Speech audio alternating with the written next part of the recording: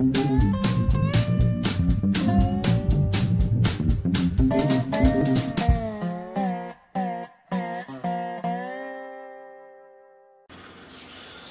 this is Cole from Printalot. I'm just going to run through what found out by some helpful people, and obviously on the RipRap forums on what's happening with the ramps overheating. Now,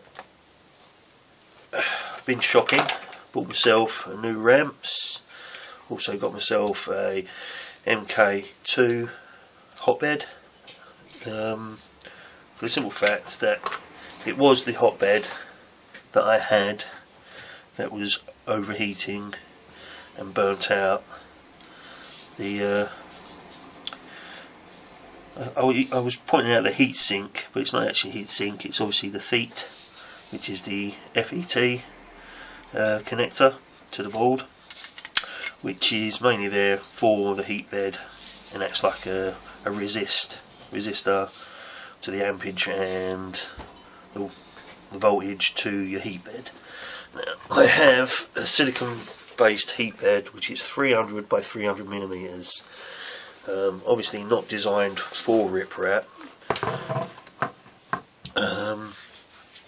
and basically this works at with a little bit of research and help from the guy that I bought it off of, is 11.5 amps. Now these FET, the FETs, are basically around 11 amps, so we're right on the button here.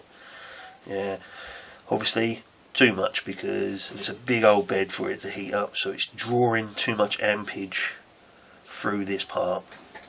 Now the solution on the RipRap forums is you can upgrade these. Now took this apart, I don't know if you can see that, but and also on my last video you saw it actually move, it actually melted. I don't know if the board is actually salvageable, but also it's melted the actual plastic connectors where your heat bed is actually attached to. Obviously where this is blown, it's just making a complete circuit and just drawed everything through. That's why it heated up so quickly. So anyway, I'm keeping this simply for the fact that once I've assembled my new ramps with just a standard MK2 heat bed for my Lutrac 3D printer without belts and get it running, and I'm going to go back to this, and I'm actually going to buy the upgrade for that. There is another solution as well, where in between the heat bed and your ramps board you have a relay. I'm not 100% sure how that works yet. I'm going to look into a bit more of that as well, but my first port of call is going to be replace the FET, so hopefully it disperses more of the heat from the board. Yeah, and then once I've upgraded this, then I'm going to retry this silicone bed, because it actually sits perfectly. It's 300 by 300 and it's exactly what we need for the Lutrac build. So just a little quick update, that's what this is all about. Hopefully helped someone else out that may be having the same problem, because obviously I'm not the only one who's had this issue in the past with the ramps board. And just to pre-warn anybody out there that's going to try a silicone based heat bed, just to make sure all the ampage is right for your board. Unfortunately the guy that I bought this off of still will not give me the link to the board info. I seem to be getting all my info through him, so it's like this is third hand information. I'm expecting, because the board was a lot cheaper than what I bought it for, but nevertheless I've got it now. Have the info, and I've got a ramps a busted ramps. That should not have happened.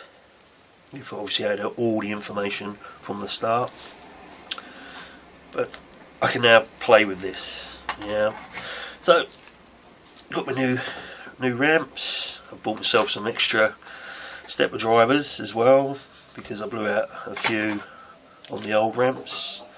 So